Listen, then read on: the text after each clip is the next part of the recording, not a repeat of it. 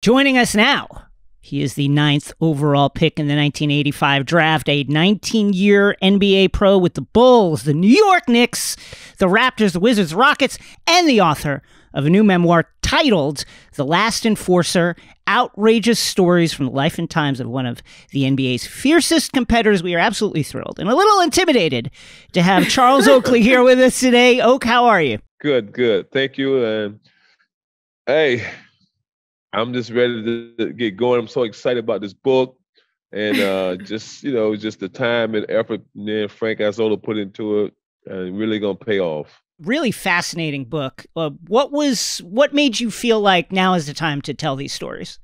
Well, just been out of the league for 17, 18 years, 19 years, something like that. Thinking about a lot of stuff. What's gonna be the next avenue, this and that. But I wanted to write this book a long time ago, but now it's a good time because the pandemic, people are home.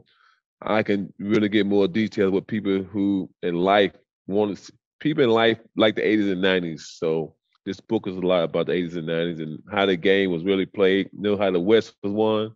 That's how the game was played back in the days. Listen, you said 90s and I'm a 90s baby. So I 100% am curious because you said that you were one of the guys who made Michael Jordan tough, and everybody knows how resilient Michael Jordan is. So how do you go about that? Like, how did you go about making MJ a resilient player during those early 90 days in Chicago? Well, basically, he was the house, I was the furniture. So once you get a house, you got to add furniture to make it look good. So I was the house inside the house and making it look good. But no, he's a special type guy. I think when I came into the league, it was a tough league. You had to be tough-minded. So it's some of that instilled in him when he got into the league, and he added on. And, being around me, seeing me handling things, handling people, making sure everything okay. I think a little of that rubbed off. But inside, he has the toughness already with him. He just needed see another blueprint of it and add more to him. And that's why, what he do every night on the court when he was playing, trying to take your heart from guys. So you said he saw how you were handling things. So what would you say your method of handling things? Like, what did he see firsthand? Just me being a genuine guy for us, like crafty, and for us, like my professional on the court, off the court, and how I handle the situation as a young guy. So when I came to the Bulls, they had 3 power forwards. I didn't like, so I'm gonna wait till my turn. I said, my term is now. I just got drafted, so I didn't wait. I just knocked the door down. I like that. What did it mean to be an enforcer for MJ, for the Knicks? What was that role like? And is that a role that really exists anymore? I guess it's something in life. When you grow up, people give you nicknames, this and that. So when they gave me the enforcer, the force always had been with me, and the enforcer is just probably, like making a cake. That was the icing on the cake, and people call me that. But it was great. I just handle things and make sure everything was okay around all my teammates when I played with them. But MJ, we had a different kind of bond because he took me as a rookie. He took me to the All-Star game. That was once after I went to the All-Star game with him, and I made it through that. I know I could make it through life with him. Some people might be surprised by that relationship because you were then traded to the Knicks, where y'all were fierce rivals of the Chicago Bulls, leaving blood, sweat, and tears out on the court. First of all, what was the chemistry of that Knicks team like? Was it ever an issue that y'all were friends off the court when you guys are going so eye to eye, tooth to tooth on the court? Pat Riley made an issue of it. We were fans and eyes, but one another. To me, it didn't bother me. My thing was that he came to hold. He get the same as Reggie Miller, Mitch Richmond, whoever. It was my job to shut down the paint. So when you, it was great when playing with him. Then it was great playing against him. But he's just one of them guys that he don't care who in front of him. He's still gonna try to go out and perform the best of his ability. You brought up Pat Riley, and you said playing for him was like going from being in the reserve in the military to becoming a Navy SEAL. Like, what does that mean? And can you describe the kind of coaching that was involved in the NBA at that time? Well, it was a lot of, I was in Chicago. I went through a couple of coaches. In New York, went through 5 or 6. But Pat Riley, well, you know, he always get you prepared. No, never done said nothing bad about that. He gonna work you. He gonna make the moment.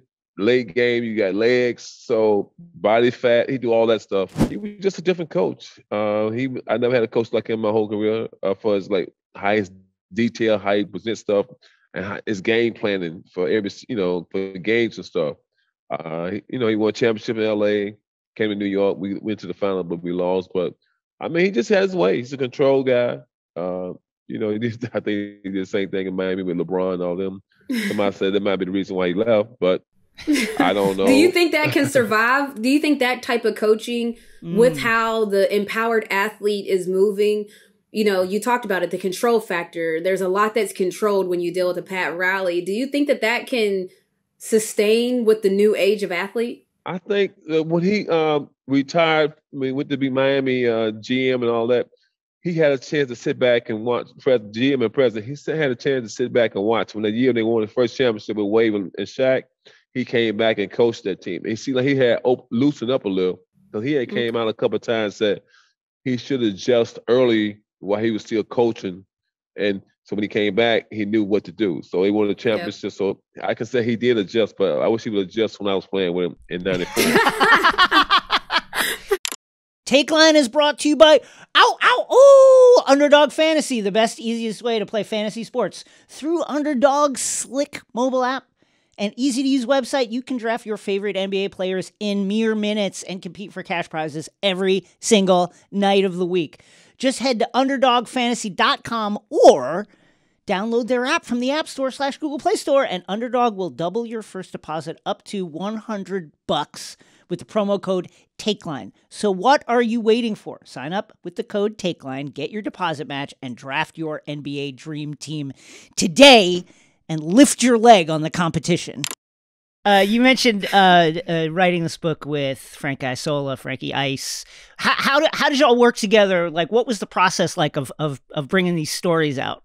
Well, it was hard because, you know, Frank got like 5 jobs. So we was trying to get 2 hours in here, 2 hours in there. And we just kept piecing together, because it was a lot of thought and time went into this book. If once you read it, you can see that. It wasn't just like I give Frank an outline, he just try to, follow the outline. No. So my details, his research over the years, what happened, numbers-wise, details.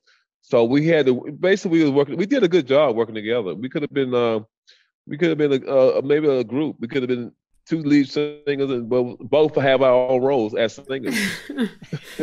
I love that. And so I'm curious, because, you lead singers, and when you think about the celeb status of everything that era you were playing in, it was huge. But there was also a celebrity following when you guys were filming Space Jam, and, you mentioned a long list of celebrities that showed up to see you guys play while filming. So what was that experience like, and who showed up? I'm just curious, like, who was there? I mean, L.A. Who else in L.A. who had a car, and then we was at the parking lot, and we was inside our bubble. We was inside our bubble. I mean, it was like at least 5,000-6,000 to watch the pickup inside a bubble. Wow. It was like that amazing. That's crazy. That was amazing that how they pulled that off. I don't know what happened with LeBron when they shot Space Jam, but it was real nice. Hollywood was in the Space Jam in the bubble in the parking lot. Were they cheering? Was it like a real game atmosphere in there? It was like everybody was, pull their pants up, tighten their shoes up. So if you lose, you got to wait 3 or 4 games. They might want to wait. That's crazy. So if you had to wait, so you had to sit on the side. And name a couple of the players that were there, just because I want to paint the picture for people of what I would have showed up too. I'm gonna tell you right now, I'd have been one of that 5,000 up in the building. Anybody who had a name, just about the guys who was in Space Jam showed up. You had MJ. I mean everybody. It was everybody who was playing back in the era was in the was there in the movie but he wasn't filming. They was there playing. They only played about 5 games, but still though they was there. Wow. Finally, is any predictions for this NBA season, Charles? As you're watching the games, anybody jump out as finals contender, potential finals candidate? Well, they were saying in the East probably Brooklyn and Milwaukee favor. In the West probably be Phoenix and Golden State. Yep. If you ask me, I don't know who gonna be there until maybe once the conference start, the playoffs start, a couple rounds go past. But right now it's just everybody beating everybody. But it got I think Phoenix getting stride. Brooklyn still trying to find themselves. Milwaukee trying to pick it up. Philly, they don't know what Simmons is gonna do, and out in the Lakers, I mean, they still waiting on the bus. They missed the bus. I don't know what's going on. Win one, lose one.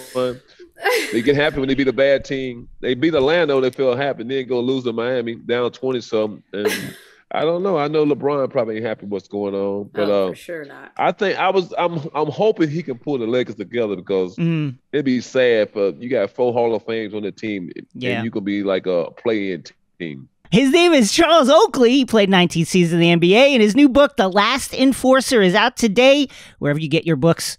Charles, thank you for joining Takeline. Yes. Thank you. Thank you.